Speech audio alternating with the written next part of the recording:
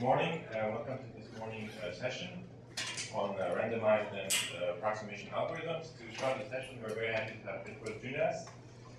Petros got his PhD from Yale in 2003, he got the Berkeley Award in 2006, and he recently was program director at NSF in information and intelligence systems and computing and communication foundations. He's done a lot of work in randomized numerical linear algebra, about randomization and approximation algorithms for algebraic problems and applications with data mining. In particular, his applications have included population genetics, return of data, and climate survey testing. So this morning he's going to talk to us a lot about this. Thank you. So thank you very much for the introduction. It's a pleasure to be here, and today's session, I believe, is on randomized and approximation algorithms for mining, extracting knowledge from massive data. And I'm going to start with a linear algebraic approach for such algorithms. And by that I mean that I'm going to describe randomized and approximation algorithms for common matrix operations that you might want to do on large data sets. So why linear algebra? The answer is because a lot of data are naturally represented in matrix form. And the idea is that if you have objects, they are described with respect to some features. And so a matrix is a natural way to think of these objects. So the ijth entry of the matrix would be the value of feature j, let's say, for object I. And let me say that recently meaning in the last half a dozen years or so, the data mining community has also been thinking about representing data as tensors, whereby a tensor I just mean a multi-mode array. So a matrix is a two-mode, a two-dimensional array. A multi-mode, a multi-dimensional array would be, for example, representing a time-evolving data set, a time-evolving graph. And we saw some stuff on time series yesterday, and the data mining community has been thinking about tensor-based ways of processing such data for quite a while now. The goal always is to learn some model from the underlying data, and we want to learn a model for the physical system that is generating the data. And the toolbox that I'm going to discuss is based on linear algebraic operations and, in particular, matrix decompositions.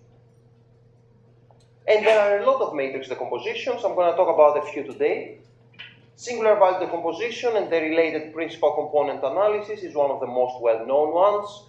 QR factorization, semi-discrete decomposition. I'm going to discuss the decomposition we introduced, the CX and the CUR factorization by decomposition. I'm not going to discuss the non-negative matrix factorization, but this has also attracted quite a bit of attention over the past few years, and so on and so forth. And the idea of matrix decompositions is that they somehow use the relationships between the available data in order to say something about the underlying physical system, the components of the underlying physical system that is generating the data. They always make some assumptions about the relationships between the components of the physical system that is generating the data, and depending on whether you believe these assumptions or not, you should or should not use those decompositions. And it's a very active area of research, and some of these decompositions, the singular value decomposition, has been around for over a century, whereas others, NMF, CX, CUR, SDD, have been much more recent. Why randomization? So randomization and sampling in general are resources, and we can use them to design provably accurate algorithms for either massive problems, think of streaming data.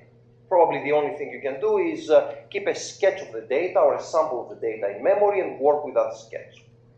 Or think of data where maybe they are not as massive as streaming data, so you can actually store them in disk, but you don't want to make too many passes over that data. Maybe you want to make a couple of sequential passes, keep a sketch, work with a sketch. So randomization and sampling are natural tools to use in order to reduce the complexity of the data. Also, randomization and sampling, especially in theoretical computer science, have been resources to allow us to design provably accurate algorithms for problems that are computationally expensive or even NP hard. And those problems are difficult to solve even on small size inputs. And I'm going to discuss such a problem. It's a combinatorial optimization problem in the context of linear algebra, the column subset selection problem. Even for medium-sized data sets, this is a difficult problem to solve. Let me discuss actually how randomization has been used in the context of linear algebra over the past decade or over the past dozen years or so. Matrices consist of rows and columns, or they can be thought of as consisting of just elements. So a very natural approach is to, instead of work with the whole matrix, keep a few rows or columns, or keep a few elements. So what do? You basically take your matrix, you keep a few rows or columns, so you are creating a smaller matrix. That might be easier to store and work with.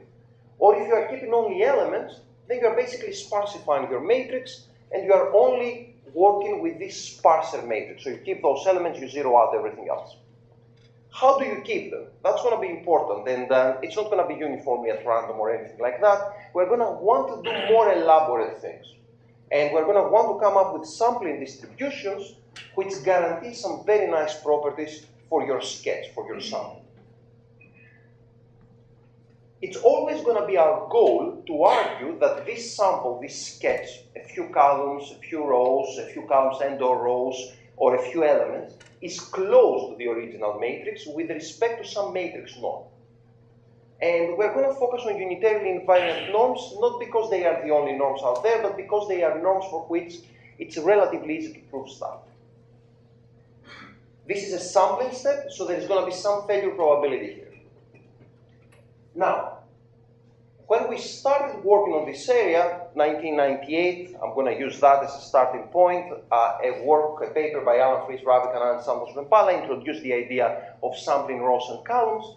And back then they said sample rows and columns with probabilities that depend on the Euclidean norms of the rows and the columns. So basically, rows and columns that contain larger elements, sample them with high probability. And in 2006, Mutu, who is actually giving a talk tomorrow, Michael Mahoney and myself came up with another probability distribution, the leverage scores, which I'm going to discuss, which actually gives much better guarantees with respect to the other. In between, in 2001, Dimitris Achliopoulos and Frank Maxeri came up with the idea of sampling elements, and they basically said, let's sample elements with probabilities that depend on the magnitude of the entries of the matrix. So sample larger elements with high probability. And we'll see what this gives, and I'll have a bunch of open problems with respect to element-wise sampling at the very end. So that's in terms of sampling. An alternative idea came from Thomas Sarlos in 2006. And he said that if you pre-process the matrix, so if you are willing to, instead of sampling directly rows and columns from the matrix, just pre-process the matrix by using an idea that I will describe, comes from random projections, then uniform sampling will actually do the trick, because this pre-processing will make the matrix behave in a very uniform, very nice way. So this pre-processing idea gave the ability to do uniform sampling as opposed to biased, careful sampling. Let me say that once you have your sample and once you have your proofs for the distance, let's say, between the original matrix and the smaller matrix, then matrix perturbation theory allows us to say something about the singular values and the singular vectors of the original matrix and the sketch. And typically those spectral properties will be enough to prove a bunch of results that we want in data mining and so on. I'll try to illustrate some of these applications today and show the history here. There is an interplay. My training has been in theoretical computer science. That's where we get the idea of randomized and approximation algorithms from. It's a very common thing there. Of course, we interact a lot with numerical linear algebra because we're doing matrix computations. In particular, we borrow matrix perturbation theory, which is telling us how, for example, the spectral behavior of a matrix, singular values, singular vectors, are affected when you add noise. And I don't just care about proving theorems, I also work on applications. And in particular, I'm going to show one of those data mining applications that I've been working for about 10 years now on mining data from population genetics. And this is going to come right up because this is going to motivate me to discuss some of the problems that arise. So let me describe the data. Population genetics, human genetics, you probably all have heard things like if we take our DNA is 99% identical. Well, as the 1,000 Genomes project is coming closer to completion and they're releasing more and more data, this 99% might be a bit of an overstatement. The number would probably be lower. But the bottom line is that, yes, we are very similar with respect to DNA, but of course there are differences between us. There are loci in the genome where we are different, and these loci account for things like, maybe I'm a bit taller than average, at least for Greeks. My skin is perhaps a little bit darker, and this might sound like a little bit perhaps less interesting, but of course the differences in DNA also account for susceptibility to diseases. Things like diabetes, types of cancer, heart diseases, and so on and so forth. And one type of genetic variation among humans is the so-called single nucleotide polymorphism.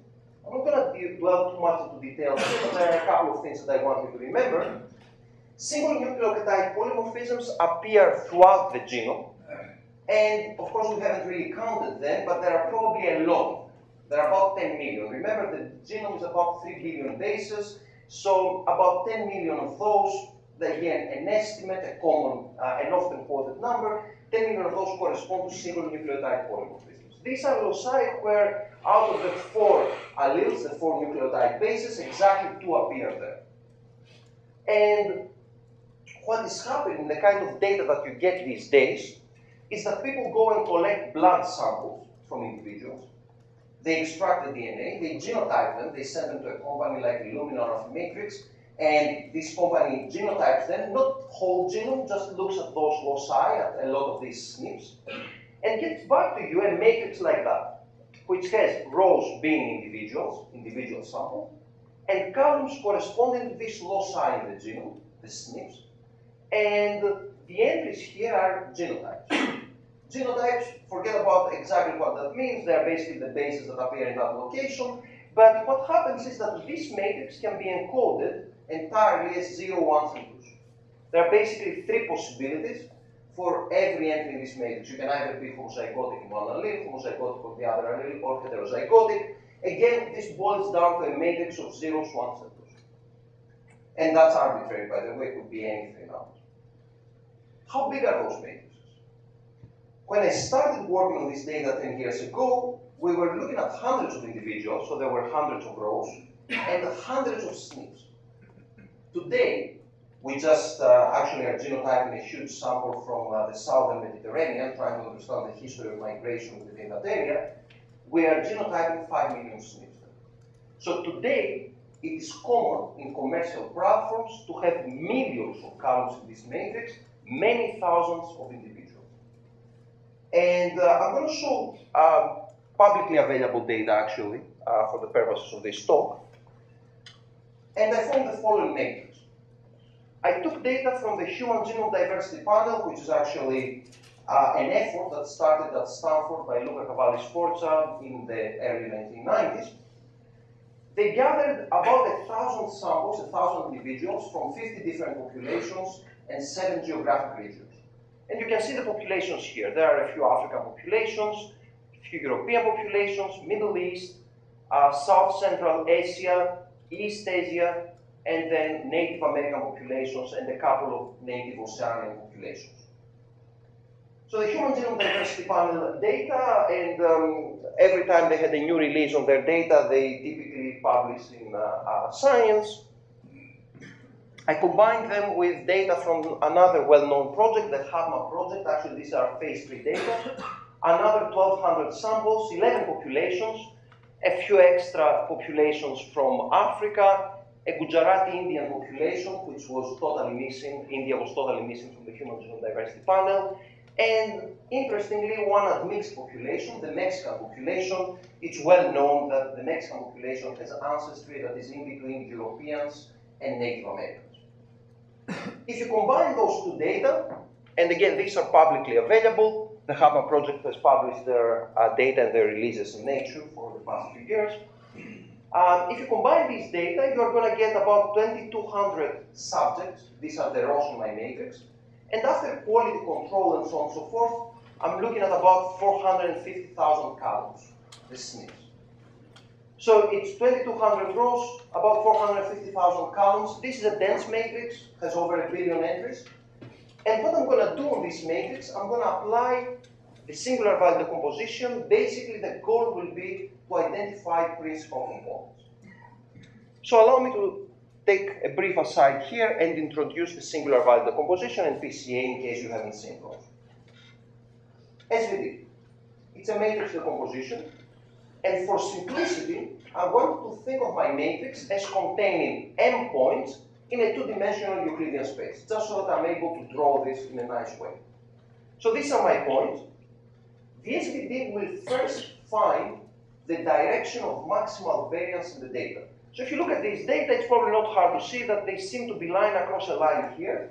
This is what the SVD will identify, the direction of maximal variance in the data. Then once this has been found, it's going to say, okay, we understood that, so let's project the data on this direction and subtract the projection from the data. So this has been explained, let's get rid of that. And then with whatever is left, the residual, we're going to find the direction of maximal variance for the residual.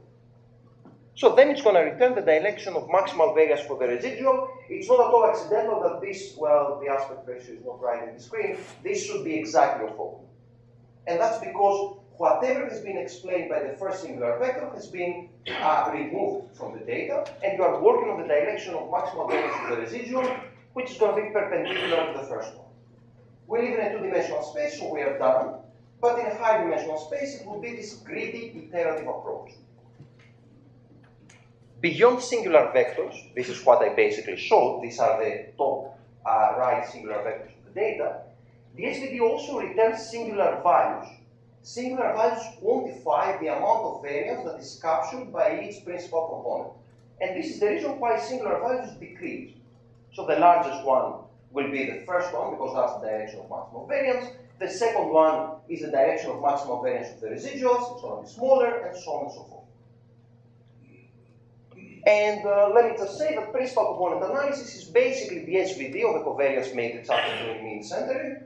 And typically what we do is we keep a few of the top principal components, and we say that, well, this is our model or something for the physical process that is generating the data.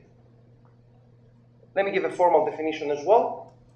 The SVD is breaking up the matrix as U, these are the left singular vectors, sigma, this is a diagonal matrix of singular values, and V, this is a matrix of the right singular vectors. So that is formally what the SVD returns. U and V are orthogonal matrices. The column of U are pairwise orthogonal. The way I've stated it is as U sigma V transpose, so it's the rows of V transpose that are pairwise orthogonal. How long does it take to compute the SVD? It's linear in the longer dimension, quadratic in the shorter. So it's the mean of mn square or m square n. And again, if you want to approximate the top few, you can go for iterative methods, Lang's or Arnoldi methods that leverage the Krylov subspace to get a better approximation, to get a faster approximation. We're going to get back to some of these points later. The singular values are ordered from the largest to the smallest in sigma. So let's apply it. Again, remember that my data are 2,200 subjects described with respect to 450,000 SNPs. Of course, one way to represent this matrix would be to just try and plot it in a 450,000 dimensional space. That's pretty hard. So essentially what the SVD is going to be doing, it's going to pick the top two left singular vectors of this matrix, and I'm just going to plot the data with respect to those top two left singular vectors.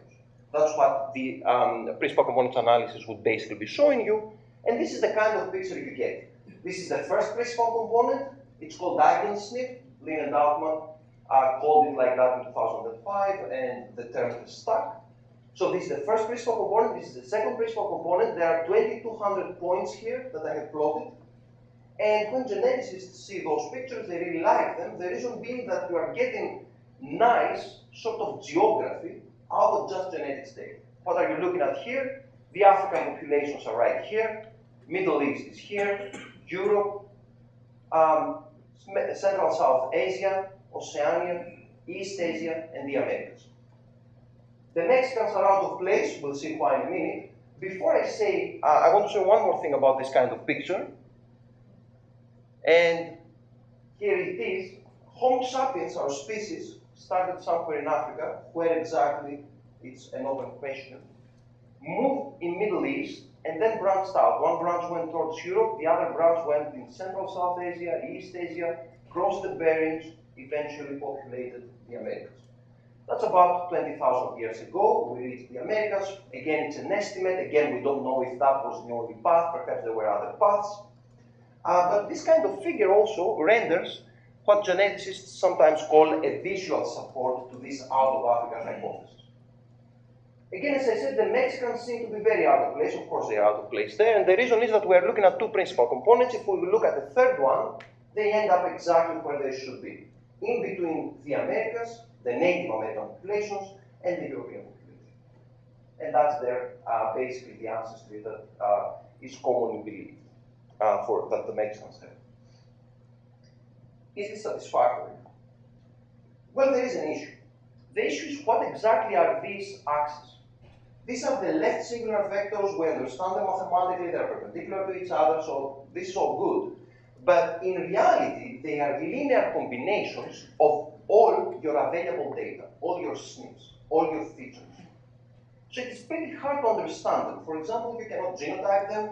You cannot go to PubMed and search if there is information about them. A much better way to think of analyzing these data would be to have actual SNPs instead of these eigensNPs. So this at least motivated me to think about the following question. Is it possible to get a subset of actual SNPs that capture the same information as the top 3 or k left singular vectors? And formally, that would mean that they would span the same subspace. So let's see the issues that arise. And let me start with perhaps the more obvious one, running time. I just gave you an SVD of 1 billion entries. It's a matrix that is 2200 by 450,000 columns. Well, actually, you can compute it in a laptop. This laptop takes about 12 minutes to compute it using MATLAB. It's not a one-liner in MATLAB, at least, because if you want to load this matrix, you're going to run out of memory. So you have to load it in pieces, compute the eigendecomposition of AA transpose, and that's how you're going to do it. But it is doable, for sure. Well, this approach doesn't scale well. In a paper in PLOS One a few years back, we had to actually do about 1,200 SVDs of that size because one of the reviewers wanted a fully one-out consolidation. That took a week in a cluster. It's still doable, but running time is a concern. We'd like to have fast methods to approximate the SVD, and we'd like to have efficient and easy to implement methods, methods that are basically easy black boxes for us. The second issue is what I already described, that instead of having principal components, instead of having those eigensNPs, I'd like to have actual SNPs, actual columns from the matrix that capture the structure of the top few singular vectors. And this is a combinatorial optimization problem because I'm asking you to find the 10 columns, the 10 best columns that capture the same information as the top few singular vectors. And this is, of course, you can try all possible ones. That's a naive way to solve the problem. And the problem becomes hard. Certain formulations are actually known to be anti-hard. Let me say that it's a little bit worse. It's not even clear that such columns actually exist. So it's not clear, and certainly a few years back, I might even be tempted to say that the answer would be no, that there are a few columns that you can pick and they will reproduce the structure of the top few principal components. Of course, datasets like this one, as I said, increase in size. We are now pushing out a paper on an analysis that is twice as large as the one I showed. We have data from 4,000 samples as opposed to 22,000, genotyped on a little bit over 500,000 SNPs. So they'll just keep increasing. So both issues will just keep becoming more and more computationally intensive to solve. However, these two questions are connected. And there do exist good columns in any matrix that contain information about the top principal component. If you can find those columns, you can get approximations of the top principal component. But unfortunately, the statistic that I will describe, which is going to be called the leverage, which is the leverage scores, and some of you might have seen them in statistics, is not easy to compute.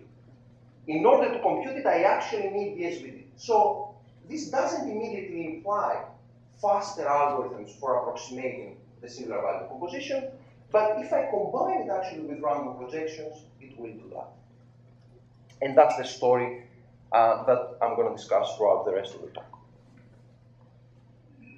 So back to the singular value decomposition. The singular value decomposition breaks up a matrix A as top k, let's say, approximates A as top few left singular vectors times some matrix X. That's the singular value, the top k singular values times the top k right singular vectors. Has strong optimality properties. It returns the best rank K approximation with respect to any unitary invariant norm. The issue is that these left singular vectors are linear combinations of all your data, so it's a little bit hard typically to interpret them, to understand what exactly they mean. What we proposed with Motu and Michael Mahoney is a decomposition that instead of having left singular vectors here, has actual columns from the matrix. And I'm going to call that the CX factorization. Again, I'm approximating A by a few columns of A times something else, times a matrix X. The goal is that I want A minus CX to be small, so I want CX to be a good approximation to A. And of course I want to do that without keeping too many columns of A. So I want C to be small. In particular, if I'm looking to approximate the top K principal component, I want C to be as close to K as possible, and over the past year, basically, we have resolved this problem essentially optimally. And why do I care about this? And we had an article in PNAS in 2009 with Michael, where we were explaining why this is a good idea in data analysis. The reason I want this is because actual columns are easier to interpret. Actual SNPs, you can go to the literature, see if those SNPs, for example, are intragenic, what this particular gene is doing, and perhaps assign some interpretation. Let me clarify the problem a little bit more. You need to select columns, then you need to find X. Turns out, once you have the columns, finding X is very simple, at least if your goal is to minimize unitary invariant norms. And the reason is that this X can come from least squares problems. It even has a closed form solution. It's the pseudo-inverse of C times A. The pseudo-inverse of a matrix is just a generalization of the inverse to deal with non-square matrices or matrices that are potentially singular. So X is easy to find. The real issue is C. How do you find the representative columns in the matrix? This is the column subset selection problem. Find columns that capture the structure of the matrix. Certain variants are known to be NP-hard. Other variants, it's an open question of whether they are NP-hard, but most probably they seem to be different. Before describing leverage scores, I'm going to give you a statistic that solves this problem. But before describing that particular statistic, I'm going to actually describe a much simpler one, which comes from a couple of papers back in 1998 and 1999. And the idea there is to, well, let's just pick columns with probability proportional to the Euclidean norm of the column. So what are you doing? You are biasing yourself towards columns that contain larger ends. What is that doing?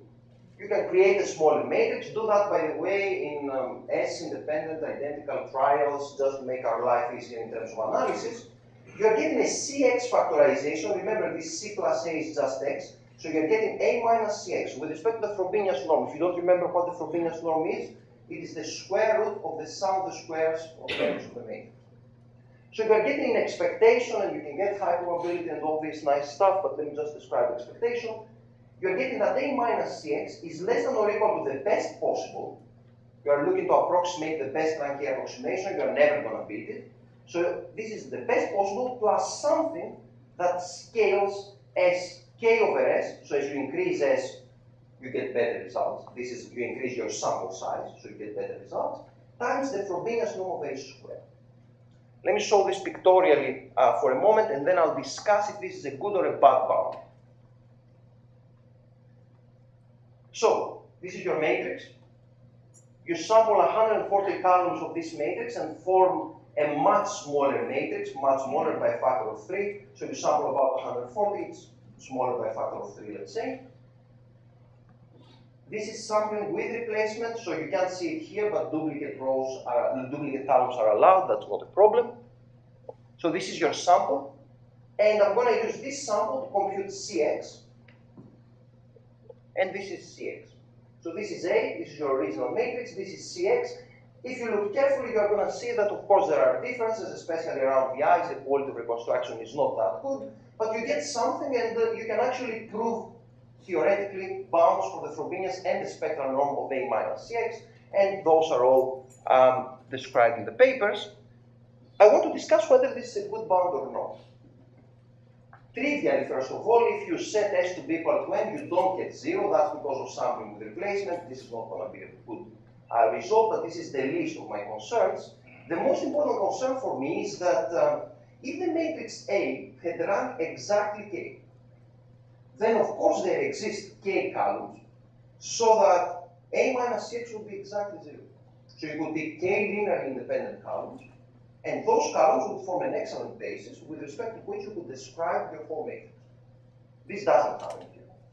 So this bound does not deal with the situation where where the matrix is rank exactly K. I cannot pick K linear independent columns using this kind of bound. What I would really want is that if A had numerical rank K, so it's not exactly rank K, but it's basically rank K plus some residual, then I would still be able to get a bound that instead of depending on the Frobenius norm of A here, depends on the Frobenius norm of A minus A sub K. That's what, within this context, we're going to call a relative error bound. Remember, A minus AK, the best anti approximation, is the best we can do. So we want to approximate that. So we'd like a bound that scales proportional to this term here, not this term here. This is often called an additive error bound, as opposed to a relative error bound where this AF squared here would be A minus AKF squared.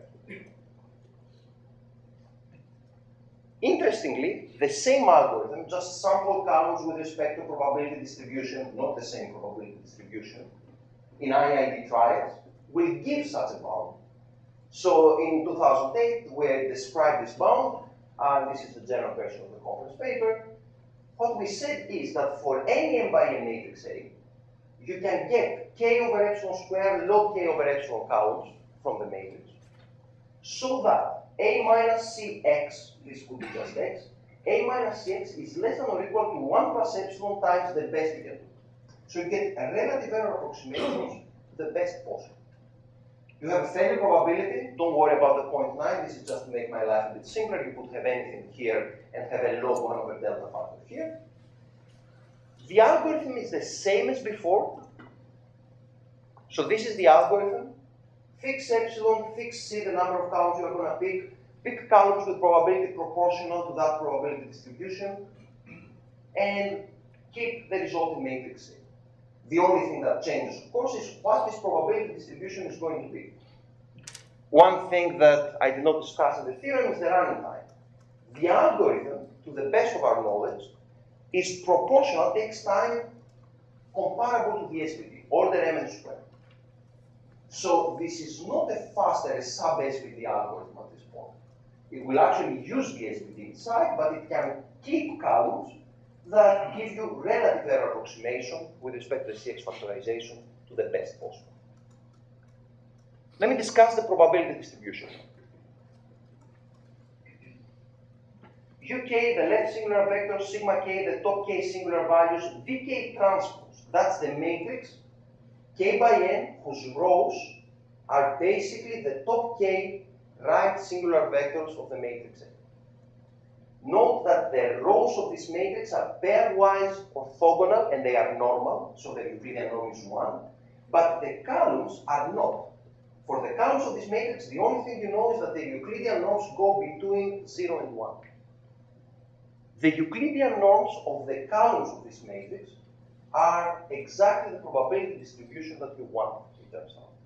So I use this notation here to denote the Euclidean norm, the sum of the squares of the entries in each column of Vk transpose. There are n such columns, so they correspond to the columns of A. They are basically showing you how each column of A behaves with respect to the top k left singular vectors. And that's the reason that this probability distribution, the Euclidean norms of the columns of Vk transpose, reveals the information that you want. Columns that have large scores here correspond to columns that lie well within the subspace of the top k left singular vectors, which is what we are trying to approximate. We call this procedure subspace sampling. You give this talk long enough and somebody tells you, well, we've seen this quantity before. It's called the leverage score. It's being used actually in statistics for outlier detection when you are doing linear regression. Well, if your goal is to approximate things like the singular value decomposition, find columns that are informative with respect to singular vectors and singular values, these are exactly the columns that you want because they influence the SVD disproportion. I want to show the leverage scores, and by the way, they are related to matrix coherence, another term that some of you probably might have heard. Basically, the leverage scores are the coherence of the matrix. In population genetics, I want to show how these leverage scores behave. And I took a subset of the data here. This is actually from a slightly older paper of ours. You are looking here at maybe about 500 samples, I believe, from 4 continents, Africa, Europe, Asia, Americas. This is a raster plot. Remember, I said that the matrix, the SNP matrix, has 3 values, say 0, 1, and 2. Here the zeros are, I believe, green, the 2s are red, and black, which you can't really see, is the 1. So this is a raster plot. And you had about, I think there are about 100,000 SNPs here, and these are the scores, the leverage scores of those SNPs. They are non-uniform, they are highly non-uniform. Actually, in any real data set that I've looked at, the leverage scores are very non-uniform. So certain columns are quite informative with respect to PCA. Let's look how these top 30, let's say, SNPs behave, the SNPs that correspond to the top 30 leverage scores behave, and here they are. And you can see here that there are patterns that correspond to continents within those SNPs. For example, here's a pattern that seems to be fairly specific to the Americas. Here's a pattern that seems to be fairly specific for Africans. Here's a pattern that seems to be specific for the Europeans. The Asians don't have a pattern here, but if you run k-means on just those 30 SNPs, you can actually get at least continental assignment. Why do we care about this? So we've been working with a number of companies that do ancestry prediction over the past few years. One of the reasons you care about this, and at some point my colleagues had funding, they still have from the Department of Justice to do this, is that you get blood samples in a crime scene, and at the very least, you want to know the ethnicity of the individuals that have been involved there. You want to do it quickly with a small panel. You don't want to genotype 100,000 SNPs, which is getting cheaper and cheaper, but not faster. You want to do it with a small number of SNPs, say 20 or 30 in a lab, and quickly get some answer. Let me say something about the recent development. This is a paper with David Gutroff, Michael Mahoney, my colleague at RPI, Malik Malcolm Ismail, that will appear in ICML this year, that for certain cases we know how to actually approximate the leverage scores fast. So the bottleneck of the algorithm I described is how to compute the leverage scores. Right now I need the top k right singular vectors, and the only way I know how to get them accurately is basically through SVD. For certain special cases, we know how to do this faster. The general case is actually still open.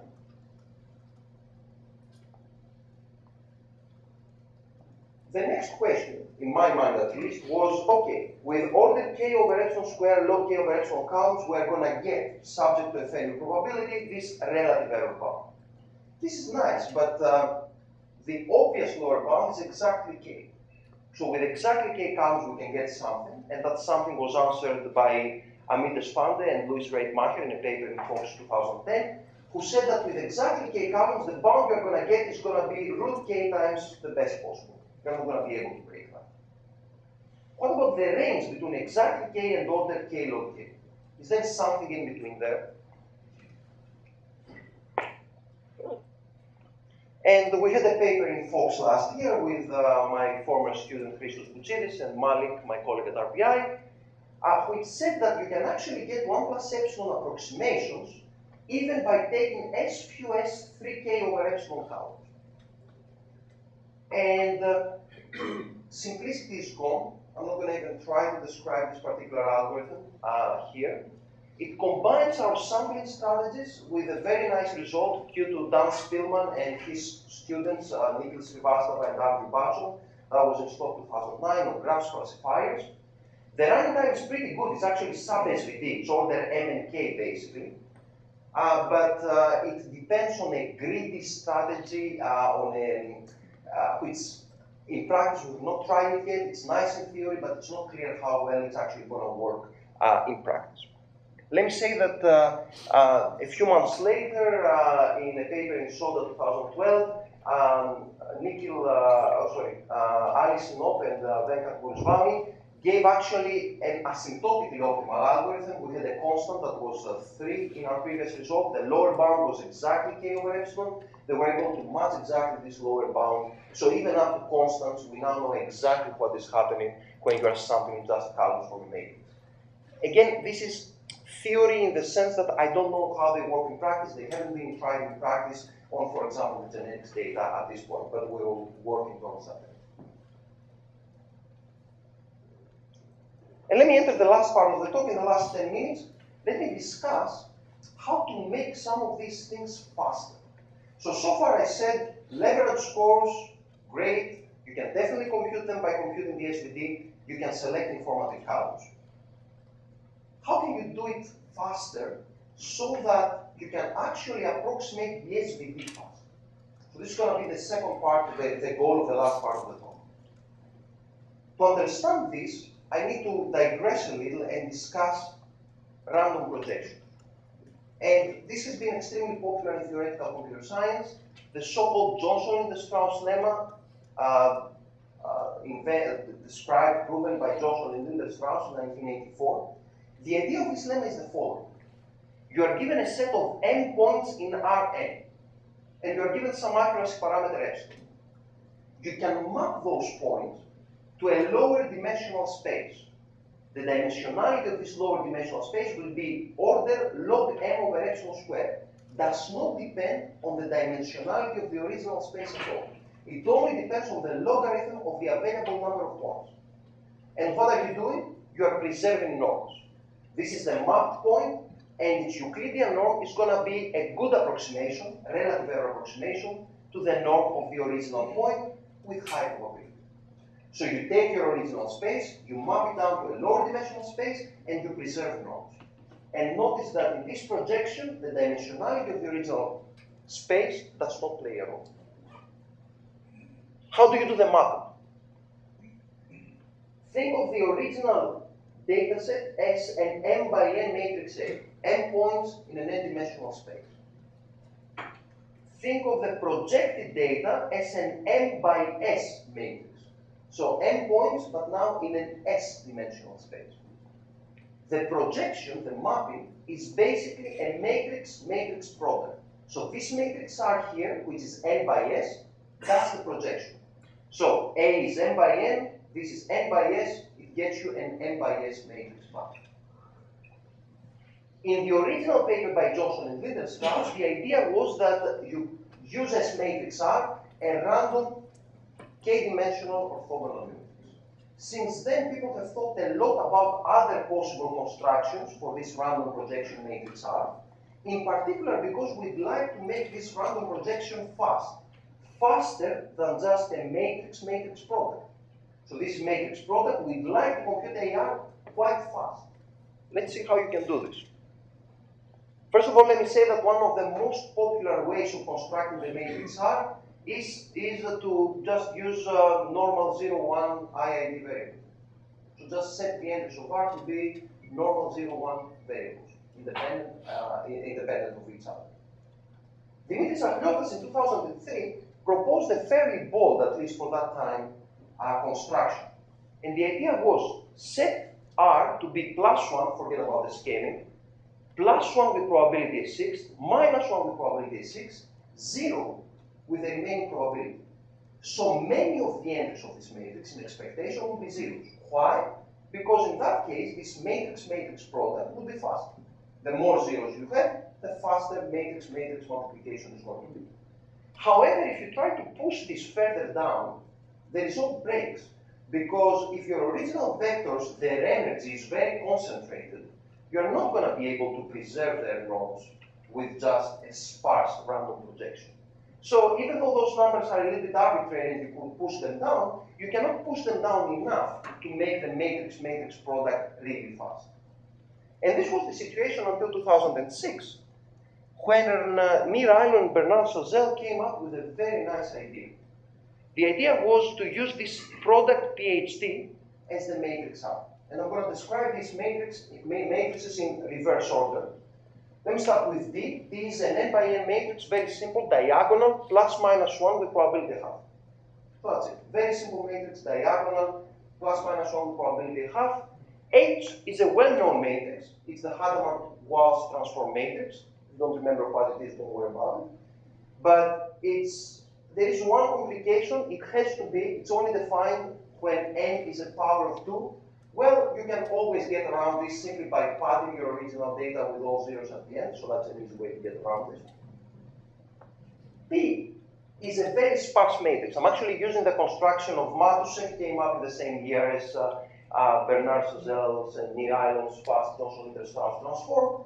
And P is a matrix that is again plus minus 1 and zeros, but now most of the entries are really zeros. So the probability that an entry is non-zero is going to be just log square m over n. And if you do the math here, in expectation P will have a polylogarithmic in m non-zero number of entries. So it's going to be a very, very sparse matrix.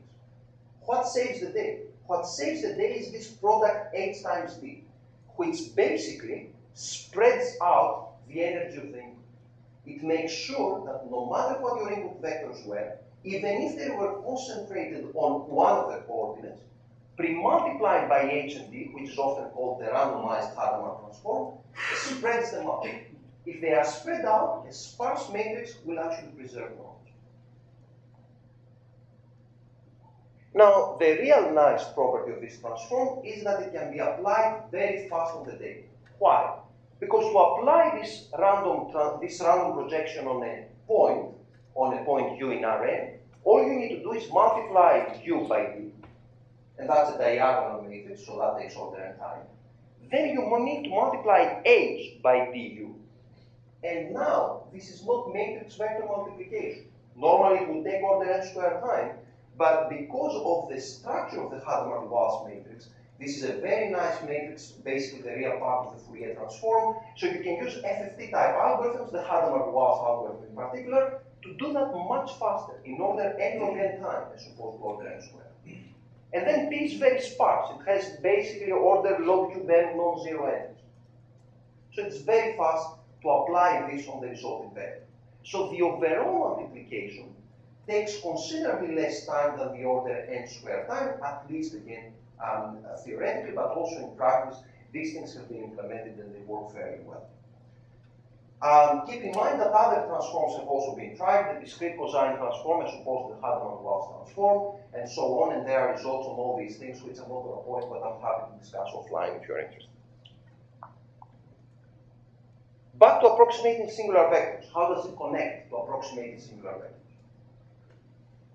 Imagine that this is your input matrix, A, whose singular value decomposition is U sigma V transpose. Post-multiply this matrix by the randomized Hadamard transform, basically just a matrix as D and H. What do you get? You get this product, U sigma V transpose DH. Both these matrices here are actually orthogonal. So, ADH does not change the left singular vectors of A. So, ADH and A have the same left singular vector. What did you gain? Turns out, this post-multiplication by DH uniformizes, makes the leverage scores uniform. Up logarithmic factors, but that's for the analysis. So, you started with a matrix A, whose leverage scores were not uniform, you have no idea what they were. You post-multiplied by the randomized Hadamard transform, and now the leverage scores became uniform. So now, you can basically do uniform sampling there, and that sample, the sample of columns you're going to get, contains very good approximations to the left singular vectors of the original matrix. And that's the strategy to approximate the singular vectors. You start with A, you post-multiply by D and H, you take a uniform sample of your columns, and you use that sample to approximate the singular vectors and singular values of the original matrix. This has all the nice properties. You can prove that this sample contains relative error approximations to the top singular values of the top singular vectors. I'm not going to worry about the exact form of the theorem. You need slightly more columns. You need a number of columns that is polylogarithmic in n to account for the fact that the level scores are uniform up to log n factors. The running time is very good. It turns out that you are looking at order mn times polylogarithmic in n running time to get good approximations to the left singular vectors and the singular values of the matrix. Okay, and I think it's time to conclude. So what did I discuss? Randomization and sampling can be used to solve problems that are massive and or computationally expensive. This is the way this has been mostly used in computer science. If you carefully sample with respect to, say, leverage scores, rows and columns from a matrix, we can construct a new sparse, smaller matrix that behaves similarly to the original matrix. What about entries? This is going to be the open problem that I'm going to discuss in my next slide. By reprocessing the matrix using random projections, you can now be careless with respect to sampling. You can sample uniformly at random and still get nice behavior. So these were the conclusions with respect to sampling rows and columns. What about elements? The question of whether entry-wise sampling can be made competitive to row and column sampling, to the best of my knowledge, is still open. What do we know? Dimitris Achleopas and Frank Maxeri in Stock in 2001, they said that if you sample elements with probabilities that are proportional to the entries, the magnitude of the entries in the matrix, you're going to get some error bounds, and these error bounds are very similar to the additive error bounds that I described earlier on. To the naive bounds, if you want, that we got when we were sampling columns and rows with probability proportional to the Euclidean norms. Can you do better? And by the way, this has been generalized with tensors, and we have a slightly better bound recently with tensor, but still it's an additive error bound. Can you do better? Well, Terry Tao, Emmanuel Candes, Ben Recht have worked on the problem from a slightly different angle, where they said that what if you pick a uniform sample of entries from a matrix under assumptions? And the assumptions were that, first of all, the matrix has fixed rank, constant rank, small, and second, that the matrix has bounded coherence. Basically, that the level of scores behave fairly uniformly. And the question was that in that case, you can actually use trace minimization methods, which is the convex relaxation of rank minimization, to get exact reconstruction, which is a relative error bound. So you get exact reconstruction under certain assumptions from a uniform sample. The question that I think still remains open is what is an element-wise probability distribution? So that if you sample a small number of elements from a matrix without any assumptions on the matrix, can we still get 1 plus epsilon approximations to the best ranking approximation, similar to what we've done for columns and rows? And I think this is going to be probably fundamentally more difficult. You preserve a lot more structure when you're sampling columns and rows as opposed to when you're sampling elements. And I believe with this open question, I'm going to thank you and leave the floor for questions.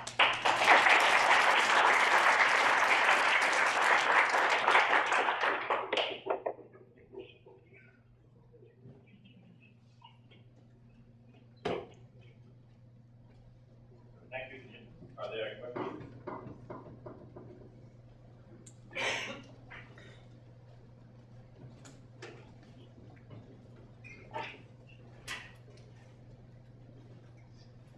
Thank you for this very interesting talk. I have a question. All the columns are completely independent in that case. If we consider that the columns are a time series, if there is an order, is there an interest to take into account this order? And are there any results, for instance, for sampling the columns in that case? Yeah, that's a good point. SVD and all these decompositions do not assume any ordering of the columns, and they're actually independent of the order of the columns. You can get exactly the same singular values and same singular vectors if you permute your matrix. The only way I know that people have been thinking about time series type data is modeling them as tensors. So somehow taking every column, modeling that as a matrix, and having a separate mode to deal with it. So the answer is no. With these methods, I have no idea how to take into account the ordering of the count.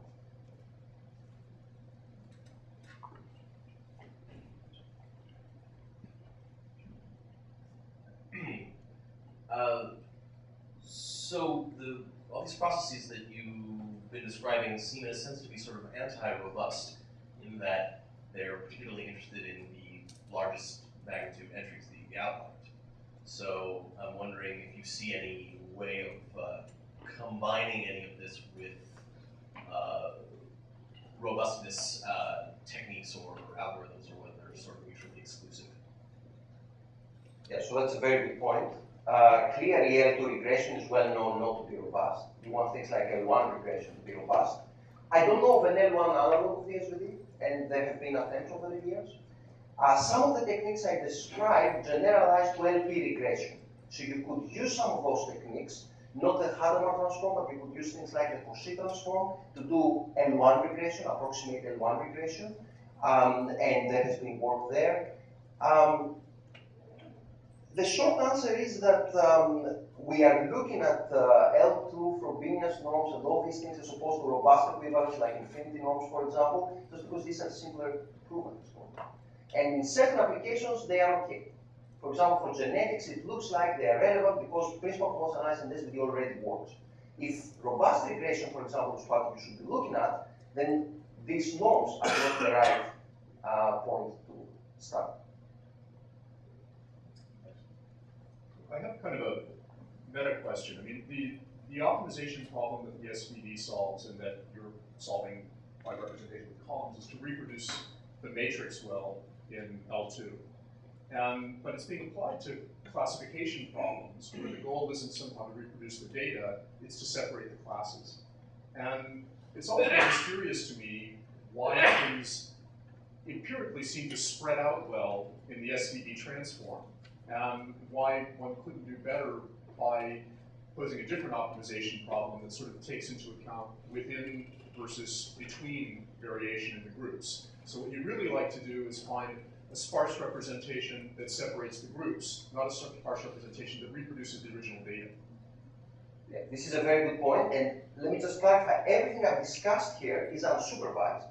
So everything I've said, population genetics, the data sets we've been looking at, through those methods, we're talking about unsupervised methods. So we're not looking at classification. For example, it's not obvious to me at all either why SVD would preserve the relevant dimension for classification. And let me give an example. Population genetics data are not just used in this unsupervised manner, they are also used in a supervised manner where you want to identify SNPs, columns in your matrix, that are responsible for a disease. So you take cases and controls, and you want to figure out which of the SNPs is perhaps correlated with this affection status. And there, SVD does not separate at all cases from controls, because it cannot pick up that signal. So I agree with your question. I think it's a very relevant question. And for supervised cases where you want to, for example, use them for SVMs, I don't think these are the appropriate methods, this type of dimensionality reduction. This will only work when unsupervised methods already work, when your signal is dominant in the data. To get a bit trendier, let's say my matrix is a graph of a social network or some other sort of sparse data. Your motivating example here was the dense matrices. How would you want to modify what you're saying or change what you're saying, or to take advantage of sparsity in some other data sources? So let me just say that sparsity actually is a big issue. One thing that I have not touched today, and it's actually a very active area of research, is how to solve sparse systems of linear equations using methods like this. And these techniques right now don't deal well with sparsity, because anytime you do random projections, you're going to densify your outcome. And I think the short answer is that I could say something for Laplacians of graphs using a very different set of techniques invented by Dan Spillman and Gary Miller and his students. And we should take this discussion offline because it's a long discussion.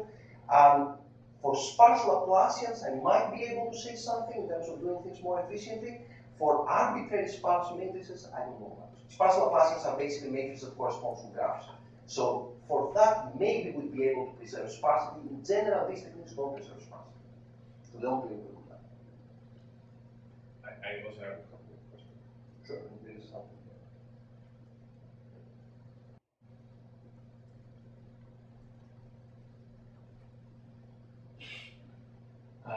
Two quick questions.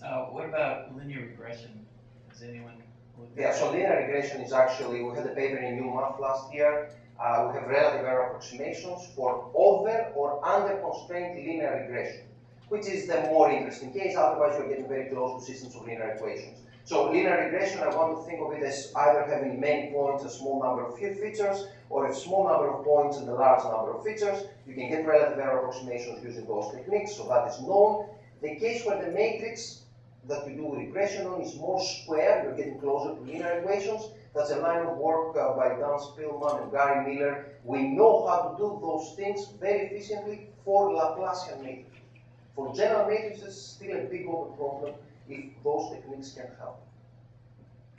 The second question is, what about the idea of using these, for people who still want many digits of accuracy in their linear algebra? What about using this stuff as a preconditional?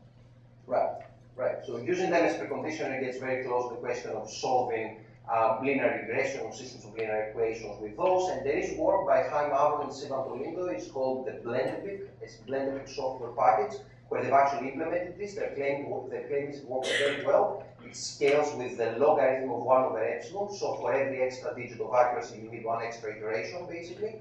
Michael Mahoney, Michael Saunders, and one of their students, whose name I forget for a minute, have done an implementation in Amazon's Elastic Cloud also, so something that scales to massive data, hopefully, and they have an article in arXiv. I'm more than happy to forward you to those. So there are some implementations out there, of course, where it's still a bit early. I have a couple of questions. One is about entry-wise sampling. Isn't one advantage of entry-wise sampling uniform mechanism that you're more robust in some sense to outliers? If you think about lowering those particles very fast. The other question, maybe more theoretical, is the choice of norm. And we work a lot in Frobenius norm, it was about operator norm, angle information immediately. And the Frobenius norm can be large, whereas the operator norm is small, and then you have those information. So I didn't show bounds on the operator norm, we have bounds there, but we don't have our bounds for other norms, infinity norms, L1 norms of matrices. So anything non-unitary invariant, we don't have bounds for. Trace norm, for example, we don't have bounds for, but I think we can get bounds for that as well. There was little motivation at that point, but everything I've said, there are also bounds for the spectral norm as well. Not relative error bounds for the spectral norm, and such bounds probably do not exist. I think we might even have lower bounds there. In terms of element-wise sampling, the concern, in my mind at least, is that element-wise sampling right now, you cannot get relative error accuracy by sampling with probability proportion to the magnitude of the index. You need something deeper than that, something that decorrelates the index. And there are certain candidates, I just haven't seen any proof that says that this is a probability distribution. And if you sample from that probability distribution, you're going to get very good accuracy for singular methods and singular values. But I agree that certainly in practice seems to be pretty robust. This, thanks very much, Petros.